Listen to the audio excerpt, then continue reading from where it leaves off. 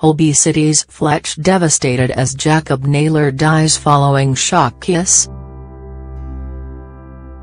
HOLBY City's Jac Naylor, Rosie Marcel, was shocked when Fletch, Alex Walkinshaw, declared his feelings for her and kissed her in tonight's episode. The HOLBY City cast members shared a passionate moment for a brief while, before Jac told him she didn't want to be with him, branding him not good enough for her. As the pair decided not to follow through with their romance, fans were shouting at their screens for the pair to get together properly. They rushed to social media to scold Jac for being so frosty towards Fletch, as one posted, "Why are Jac and Fletch still not a thing? This is breaking me." Related articles: HOLBY City fans furious over shock John Gaskell twist, casualty ripped apart by brutal death in domestic abuse horror. Doctor Who fans in total meltdown over controversial episode. Another added, "Oh Jac.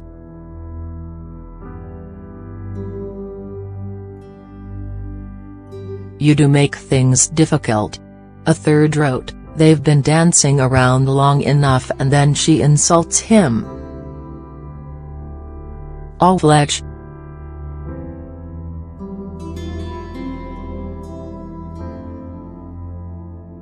I'm crying for him." A fourth chipped in, "Goddamn, Naylor. I knew you were stone cold, but what the F?"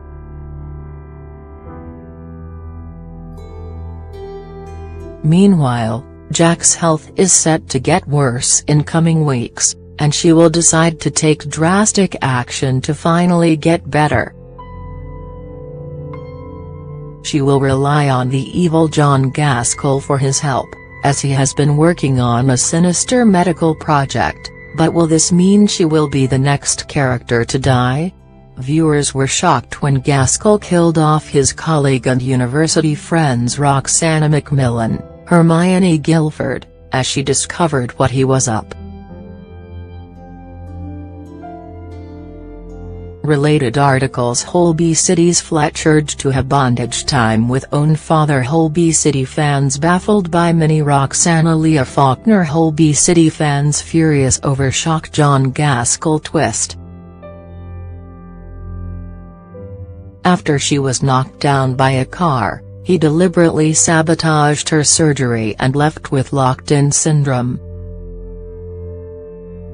As she began to show improvement, he injected oxygen into her foredrip, killing her instantly. Will this be Jac's fate? HOLBY continues next Tuesday at 8 p.m. on BBC.